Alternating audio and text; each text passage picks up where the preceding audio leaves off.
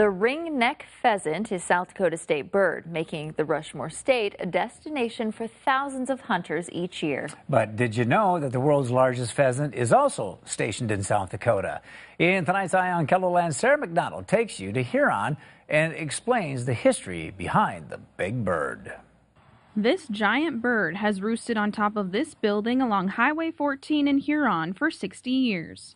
Since 1959, the pheasant has been welcoming visitors to Huron. The pheasant was dedicated October 15th, 1959, and it was an idea of the Huron JCs to bring people in. At that time, the world's largest anything was a big deal.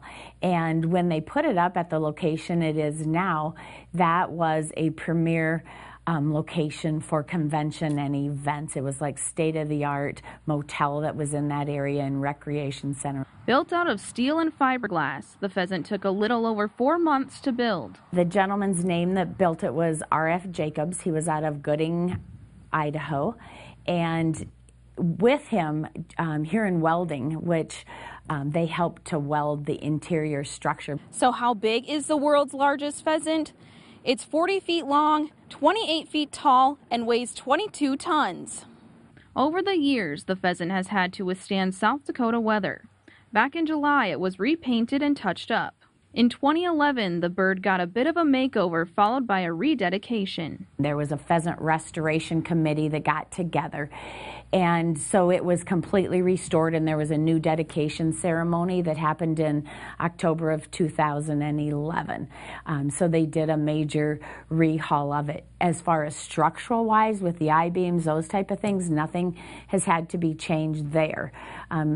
But it's just the exterior of the shell, and with it being 60 years old, it is, getting a little thin. That fiberglass material, it doesn't last forever. The Dakota Inn neighbors the world's largest pheasant. Hotel manager Tiffany Halling says she sees people stop at the attraction quite a bit. We see a lot of traffic come and go. We do get to see a lot of people over there. The kids get a real big hit about taking pictures over there. I see a lot of them try and put the pheasant on the hands. But we do get a lot of people that do stop over there to take the pictures. While the bird has been at this location for over half a century, there's a possibility that could change.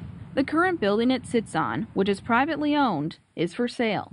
The city does have a lease agreement with the pheasant, but that expires in 2020. With the building being for sale, if somebody was to buy it, we do, as the Chamber and Visitors Bureau, have a right of first refusal, which means if somebody makes an offer, we can make an offer as well. And, as far as, and try and exceed that offer, if that was the case.